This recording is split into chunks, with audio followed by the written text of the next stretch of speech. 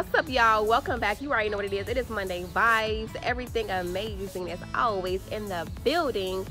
Don't forget to subscribe, share, like. Let's hop into it. It's Monday. Let's get it. Do I make you uncomfortable? Do you make others uncomfortable? What making a person uncomfortable does, right?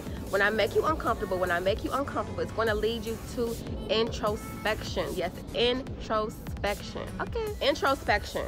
Examination of one's own thoughts and feelings. Reflection. Introspection is going to lead with improvement of elevation of one's own self, right? When you're uncomfortable, only if you handle it right, okay?